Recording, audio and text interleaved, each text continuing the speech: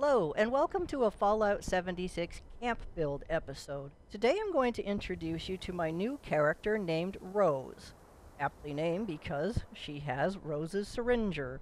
I, at level 11, managed to have a friend help me kind of negotiate the map up to the top of the world so we could specifically get Rose's Syringer and never ever give it back to Rose.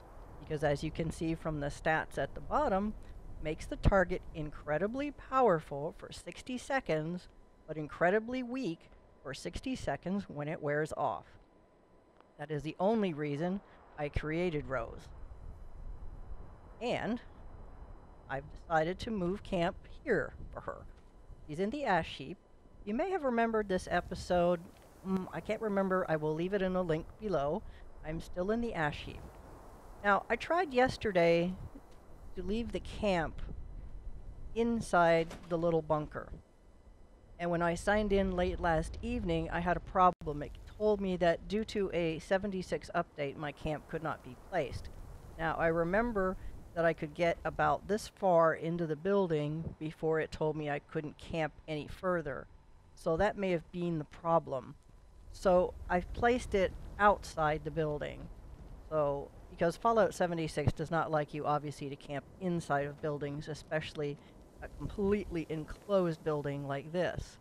So, Rose is only a level... see where she's at? A level 12. And she doesn't have a whole lot to build with right now.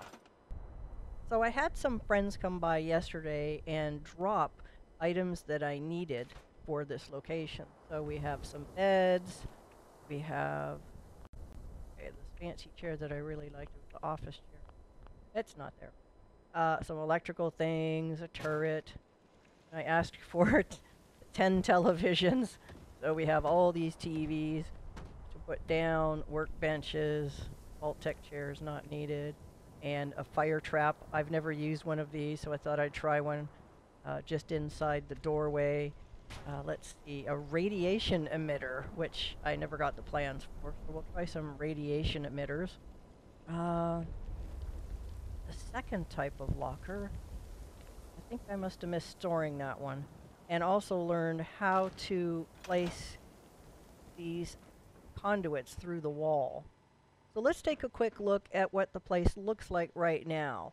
There's quite a good supply of junk that spawns here. This entire wall board, gas canister. This trash can's going to be just like the trash can from the trailer episode. Crates had items in them yesterday. I think I'm too close to being able to take them again. I dropped down a desk and a chair. I had the televisions stacked up here, but because these blowtorches spawn there, I'm going to just leave it for something else. An Unstoppables poster. A good supply of junk. One of these had stim packs in it yesterday. Now, I'll show you a little trick that one of the other players showed me. His name is Zulfarex, and what he told me to do was put a chair so I can trip on it. No, actually, let me go here and remove this mat. I'm just going to store it, and I'll show you why that mat was there. For no reason at all. Actually, there was a large tree coming through that stretched into here, honestly. And it looks like it's disappeared permanently. Interesting.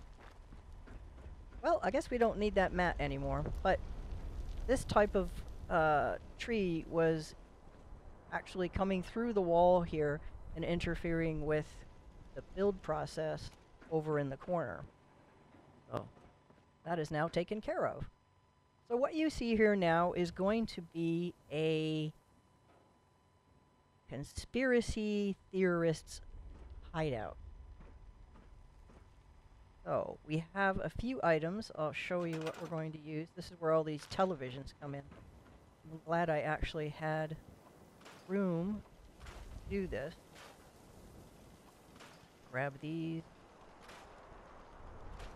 Store some of these objects for now. Okay. try and keep the base a little bit covert. Build quietly inside. Okay. Going to stow the chair. Make sure that I've got all this lined up perfectly. Okay, back to storage. Go to those televisions. I'm in a small space. Me. Turn.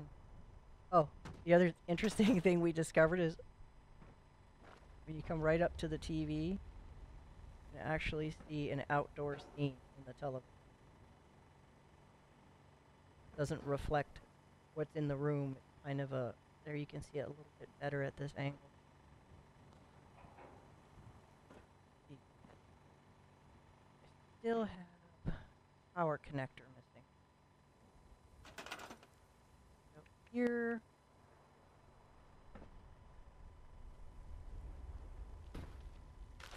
Drop a wire. It's not gonna like passing through an object, so let's grab it. That's fine. That there. Like it. Ah, the joys of building. That might be better. There we go. Come on.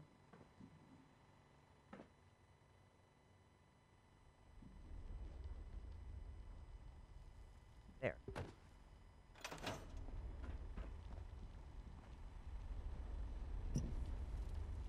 It actually makes a sound when you turn it on.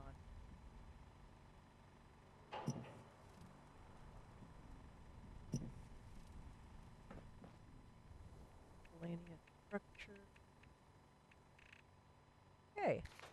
So we have a little bit of a start on this. Just went back. So, there we have it, the beginning of my camp for Rose. Tune in at the end, and I'll show you the final look. And here we are at the headquarters for the Wasteland News Network, WNN. And we are in this bunker. It looks really cool at night with the light purple and the neon. There are a few people I need to thank for helping me with this build, and that is Zulfarex, Kid Rock, Egan's Rats, and the Lonely Lion. They all contributed all of these interior decorations because my low-level character could not. So let's start with the old GNN poster, which is now the WNN poster with a few little small letters attached. So we managed to put some filing cabinets on those two rolling bins, tuck in a tinker's bench. I have room for one of my turrets there right beside the safe. Got the full-size stove in. This area will still respawn a ton of supplies. Upgraded to the larger, wider white lockers and left space down there for the gas cans to respawn.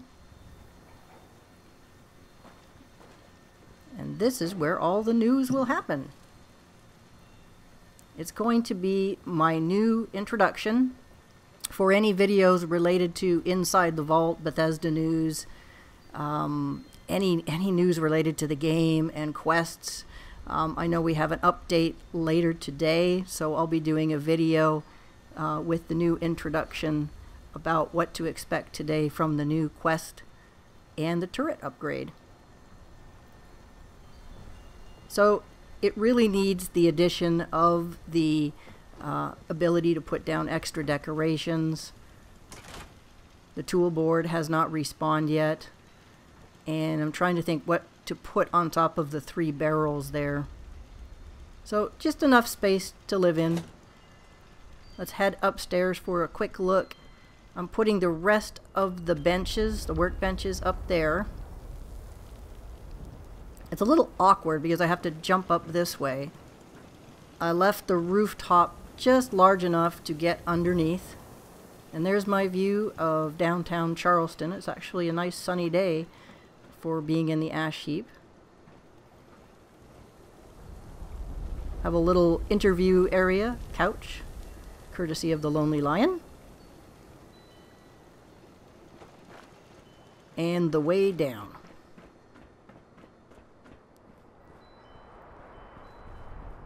And there you have it, a quick tour of the WNN studio. Thanks for watching, and see you out in the world.